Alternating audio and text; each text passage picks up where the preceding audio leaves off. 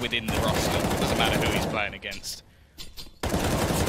Either way, Ethan already going to start up with a double in what is their first buy round, and it's only really the SMG's lost so far. Mixwell gets his 6th kill of the game already, off to a flying start here, and Ethan is still going strong. They can't kill him. He's got 3 now. He manages to fade back into the site. Still no rotation.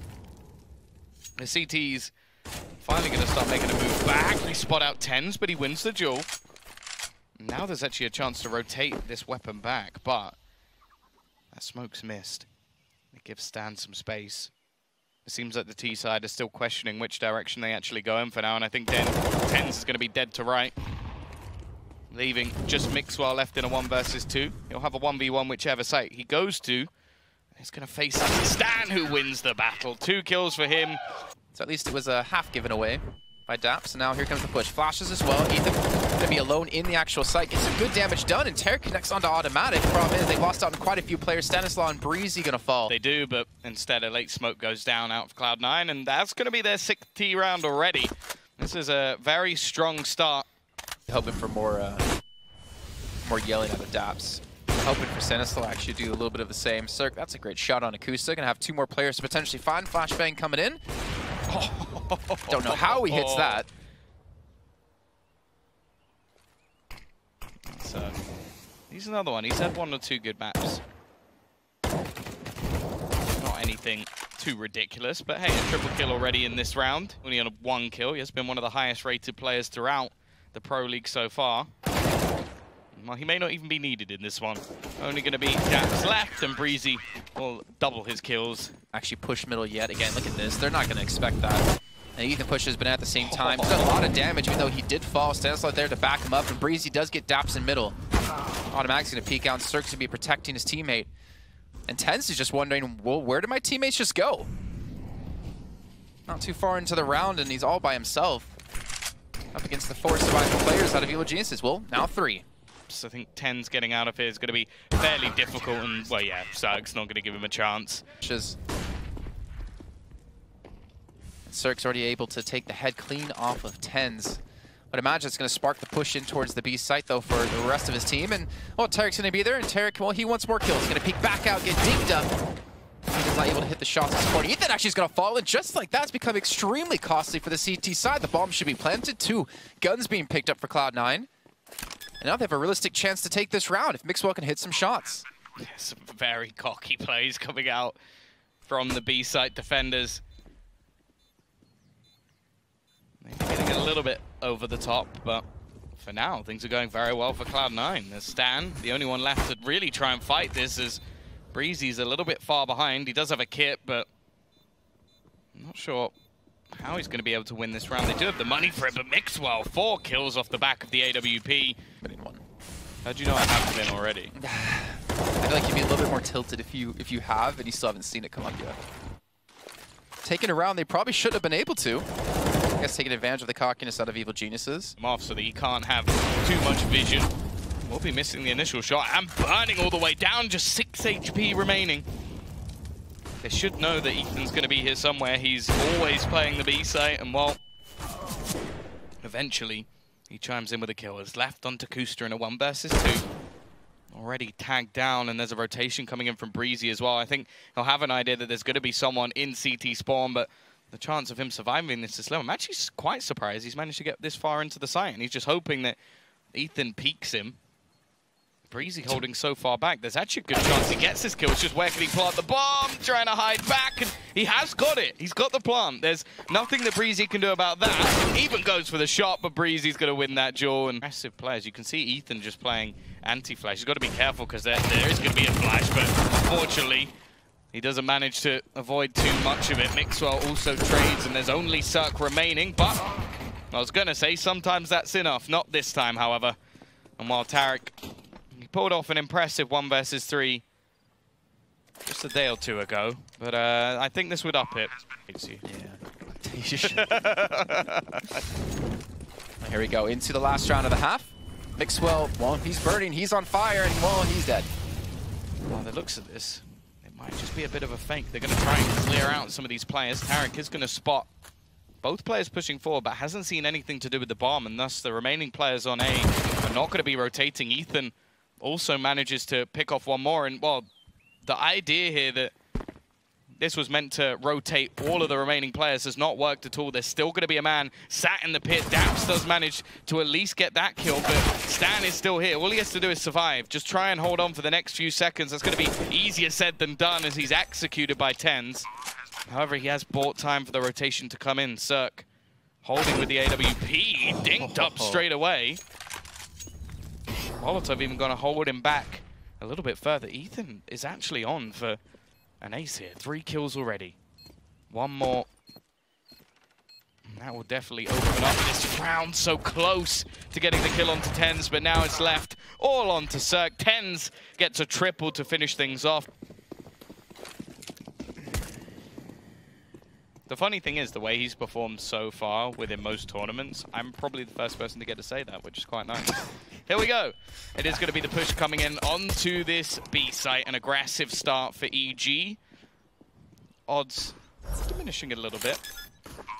I'm going to be going down. Similar scenario. Nice for Ethan to kick things off, but they expect Tarek to still be in the squad. Well, it doesn't even matter. Cirque's just come in and killed everyone else. He's left it onto Mixer with just 6 HP and Daps, who at least had a smoke. The problem is there's still 2 players actually within the site. Tarek's even going to walk it through. I think he wanted to try and get some kills, but instead just gets a bullet in the head. Live and breathe it. Well, here we go. Now the gun run coming in for Cloud9. Stanislaw gets the first frag on Kusta and the second onto Automatic. And I don't know how Stanislaw's able to do this, but picking up 2 kills, cracks open the A site. Only Mix was going to be there, and he wants more. He wants more blood. This time he's looking for TenZ. And I rate that shot a 0 out of 10 for Stanislaw. Mixwell. If he goes down, this site is wide open. Tarek's still peeking in that direction, but realistically, it is all onto this man with the AWP. He has been very good so far. There's still a lot of pressure put onto his shoulders. We'll be able to get the first kill and the bomb, but Breezy so quick to get the trade, and nobody else being on this site. The remaining 2 CT players may just have to focus on saving their guns. I'm not going to try and spell it because I don't actually know the real spelling of the word, but they all look funny. Here. Well, there's about 15 seconds left and they have a stack. This is pretty much as good as it gets. The bomb's going to hit the floor already, and TenZ is getting another kill. There's literal seconds for them to try and get these kills and get the bomb down, and Daps is just going to be sitting on the bomb waiting. It is already done. You can see Kusta running away, but it doesn't matter because Daps is going to win the round, and Jason is going to be wrong. That's the only way it's ever going to happen. And now that I've said that, that won't happen either. Son of... Damn it, Tom, stop cursing me! Let me win the lottery. Picking up the pace. Evil Genius is charging straight through into the B side. They've had enough of this game. They want to close this out. Daps, though, looking to say something about it as he eventually will fall, and they will get control of the site. I like that switch in pace, leaving it down to, what, 20 seconds in the last round, then got... Well, they faltered. Let's just say that. They pretty much had the site in 20 seconds in that round, so gathered up by the T side. There's actually going to be some aggression out from the CT Automatic, not having the best games, and the spam through is going to make it even worse. Somehow Kusta survived even longer than he did. Now, well, good luck, Mixwell. 1 versus 4, trying to hold on to the A site. So many angles to check, and none of them are going to be the right one. Daps and TenZ, well, it's dream time. Eyes really pop. Ooh, thank you. Well, we're going to have the push once again. Without the bomb this time. May not even need it. We'll get a kill. Actually, Automatic has finally got back onto the board after a long hiatus. Bomb still sat in spawn. This is a very interesting round coming out of Evil Geniuses. In the XM trying to make its way around the corner. It seems like both TenZ and Mixwell have cooled off after the first half, and Breezy just trying to not even allow him a chance. Actually, he's hit 2 shots through the wall. I kind of hope he gets the kill on Cirque. That'll make things a little bit more interesting. He's hit him 3 times with the Deagle, and now Cirque's going to kill him as well. That is the classic. Keep things on track. It's the perfect map for us to go to, Jason. We're kicking things off on train. We're going to have ourselves actually quite a push out here. TenZ already able to get the opener. Bomb actually dropped in the open. Ethan's going to try and push further onto the site. In the last pistol round, we saw Daps with the triple, but also there was Stan with the triple. We'll see who's going to be stepping up this time. Already Tarek has turned it back into a 4v4, although it's more of a 3.7 as Daps is so low on HP that he really could be put down at any moment. Yet to retrieve the bomb, but not really any reason to do it just yet. So much time left on the clock, and Tens will spot out a little bit of a peek from Stan. The only real problem is all that utility they had early on, or the pieces they had onto Stan and Tarek are already gone, already diminished, and Mixwell was coming in on a hot flank in behind Stan. Finally, we're going to get that clock ticking, and the CT side are going to opt to try and overwhelm Stanislaw just to give them that man advantage now going back into things. The problem is you do have 3 more terrifying players left to kill off on the evil geniuses. Mixwell will succeed with 1, actually gets the second, and now Ethan has to try and clutch this out, and he's not going to be able to. Both players so ridiculously low. Oh, is he going to get the ninja defuse? Really want one of these scout shots to hit, and she's going to be Breezy peeking out, but he actually goes down without too much done. Circles are going to get tagged up, but I think him and Mixwell just traded, and I feel like Ethan's going to have the majority of the heavy lifting to do in this round, especially now that Stan, well, obviously has only a deagle, and Tarek already getting tagged up. He does a lot of damage and actually gives Ethan more of an opportunity here. However, 2 of the remaining rifle players are yet to take any damage. Yet to really show themselves too much either. Well, speaking of that, Ethan trying to get down the ladder. Will take a hefty amount of damage, though, before he does get his feet back on the ground. And Stanislaw with a hell of a shot there out of the deagle. Ethan had some information of where they were going to be, considering he did get shot up. And that's all in Stanislaw and Ethan to push it together. Mixwell on low health. He's going to fall. Now the last man alive is going to be Tens and a one-on-one up against Ethan. He knows he has him low on health. Can he hit the shots? He's not going to be able to. Ethan strikes back, gets his 4th kill. And what Liquid have done recently is being that dominant. Either way, we are into our first Byron, and Mixwell, he's got his AWP in hand, so I was excited. And unless he times them very well indeed, it's going to be fairly difficult for them to hold on. You can see that Stan, though, trying to force the attention towards him as the inner hit's going to be coming in. Daps waiting. Daps leading the first, a little bit shaky on the shots, but eventually he will fall.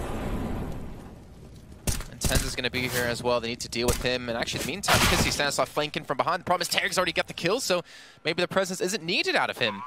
And we also see Automatic trying to push up on the bomb train. He does take down Tarek. He gets circled by himself, and now Stanislaw has to hurry. And he's going to have to deal with Kusta watching. The defuse wasn't being stuck. Eventually going back through, and Kusta will get the kill. So Cloud9 do bounce back in the round. Down this one, 15 seconds left to go, and they have to make their move. They're trying to come in towards CT spawn. They're running in towards inner, and Breezy's able to take down Daps. 10's going to be waiting the bomb. Well, now that it is down there, fairly well set up. 10's gets dinked, and Cirque dead as well. So Ethan and Tarek now going to have to defend, and they don't really have those deeper positions they would have been hoping for. They're going to be cleared up quite simplistically. Oh, that's so risky. That made me really uncomfortable. Kusta has been punished a little bit more from building so aggressively towards Poppin, just as I talk about it. Yeah. Actually, Cirque go for it. There we go. Oh, he just about gets around the corner. Fair amount of damage done. Automatic. Gonna get a freebie kill. Almost gets caught changing weapons, but will win the battle versus Tarek as well. They're starting to grind this back a little bit on the CT side. Of course, if I'm a pet is anything to go by, he said all they need is 5. But I'm sure they won't be feeling too comfortable if things do slip away from them from this point. 1 in to connect them, but the rotation has already come in. Now up they go. Lots of damage being done. The T side somewhat struggling to make their way into this site, and that's because there's 4 defenders. The last man is actually holding off in case they rotate back, and now Kusta's even going to make his play forward. This should just be a slaughter on the B site. Just kind of playing a little bit of a float to help him out if they do come his way. They're rushing straight out of teammates. Stanislaw opens things up on Kusta. Automatic trying to respond, but unfortunately he will fall to Ethan. And now Cirque with the op. Yep, they want this outside site, and they're going to have it. Oh my god. Now, start to get the last couple of rounds. I don't think it'll matter too much when going onto that CT side. They need a hero, and well, that round ended so fast they didn't even get to build any hype. Already not the best start. Tarek is going to find an opening pick. I believe that was an aggressive play up the ladder. So yeah, I think he just found himself a kill in behind them. The push now going to be coming in from automatic out main, but it seems like they're just splitting every direction, and the bomb going down in pop. That's pretty much as bad as it gets for the T side. An impossible position to try and get that back from maybe TenZ. It may be a close scoreline, but 7 rounds of the T side of Train is pretty damn good, although we definitely saw a bit of life out of Cloud9, which I'm hoping they can build upon. TenZ, again, having a much better day today. It is unfortunate that it comes in one of the matches which doesn't really help with their fate. Well, doesn't at all, unfortunately. They have finished last in this group no matter what. And for anybody wondering, that is based off head-to-head. They have lost to the 2 other teams. Obviously, EG already have 2 wins, so there is no way that they can finish above anybody within this group. But they can at least gain themselves a little bit of pride, try and take the fight to their North American brothers, and maybe he can try and kill him from above. Both players unable to connect the shots at the moment. Okay. He tried to play with his food a little bit here, and TenZ already going to be able to get one. The problem is there's only 15 seconds, and Zerk will headshot him anyway. Shut up, Jason. Look at this, pushing up aggressively for Zerk to take out Mixwell, and the other players are going to be over towards Ivy, and maybe Zerk's going to continue to push here just to gather the information. As we know, are ridiculous. Breezy, gotta be careful. Will spot TenZ's face, but only for the second before he rips off his opponents. Actually, it looks like Automatic's tempted to try and push the smoke, maybe taking a leaf out of Stewie's book. Making his way forward. Booster's actually going to win his duel, and Automatic does as well. Maybe the pistols will be enough. It's left on to Zerk and Stan. Is Stan going to check the corner? Nope. So that'll be a free kill. And now Zerk left into a 1 versus 4. This maybe some extra money in his pocket. Or not. Or Kusa's just going to kill him. So Kusa stays alive, gets himself 2 kills. Do better than most. Flashbang going to leave TenZ blind. He will be able to get past. He's still someone that they have to worry about, but as you mentioned, there's no utility left, there's no kit. This is all just going to come down to raw individual battles. Stan is going to kick things off, but Automatic holds. However, it's left all onto Mixwell, the Spaniard in North America, trying to keep them in the lead in this round, but the Molotov holding him back, and that 10-second defusal continuing to happen. Don't even think he realized he had more of a chance to try and deny that, but ultimately saving the AWP is probably the better decision. Can we send that to production to get that on air? That'd be great. So at least one person has sent in a nice little Photoshop of Daps' beard on everyone. Appreciate it. Yeah, so Aquatic Astronaut. We'll see if that's going to be the winner. It's a pretty cool name as well. Trying to challenge out towards Ivy, and TenZ going to win that trade. Again, TenZ has been able to hit a really good amount of entries. Saslock coming in, not expected though, and it does eliminate his counterpart on Daps. And the bomb's actually rotated back away from the outside. You can see Mixwell trying to carry this back towards inner, though. You have Tarek already pushed up. Might actually catch him on the cross in T-spawn. And he's going to spot him out, but it doesn't seem to have mattered because Mixwell hits the shot and leaves Zerk by himself. Yes, Cloud9 side, so they can't really look to overface.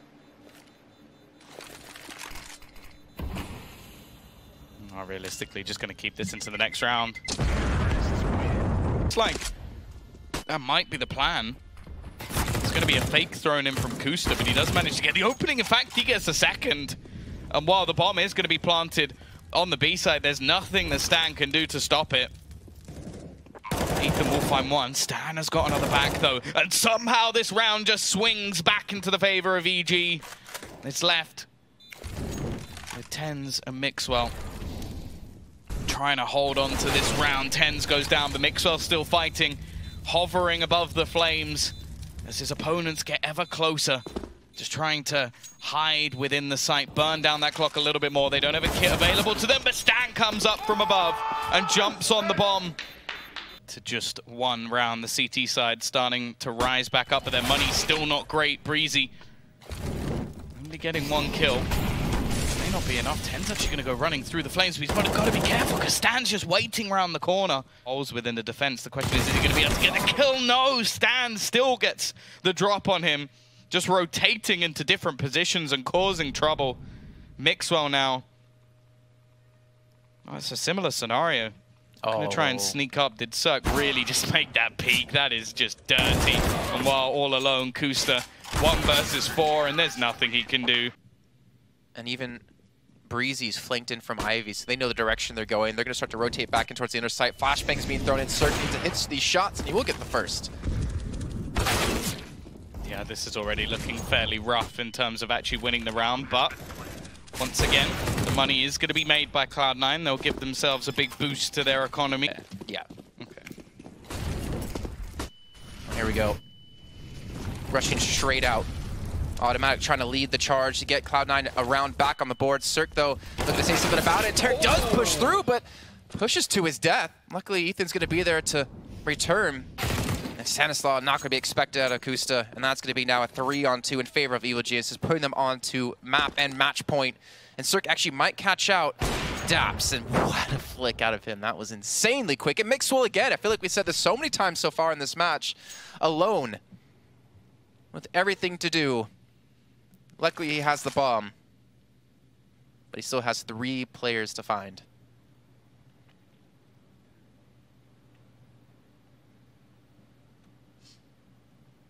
Minute left for him to play with. Chances seem slim, especially with Ethan up above. Like, it's going to make things so difficult. You can just tweet it to me. You don't have to DM me it, you know? I don't know. I'm enjoying all these DMs. Either way, it is going to be that attempt to try and fight this back. Just be happy those are the only pics you're getting in your DMs right now. Yeah, please don't send me anything else. Thank you very much. Unless it involves photos. Here we go. CT side once again have kicked this off with a bang. It's left onto Mixwell and TenZ. Mixwell should be able to sneak around the back. And will at least give them a chance. Even retrieving an SG into his hands and somewhat isolating the CT side from the site. These are the 2 players, at least within this series, that you've wanted to have in these clutch situations. Molotov actually going to be extinguished, and it's left all onto Mixwell. He manages that opening pick. He needs to get the quad kill to close this, and he's just 1 kill away. Tarek going to be going for the diffuser, but I think, is he even going to stop him? He's going to go for the knife, but doesn't quite get there. Tarek is going to be there to close out the round, being a little bit sneaky with the diffusal. And that is going to be EG taking the victory 2-0.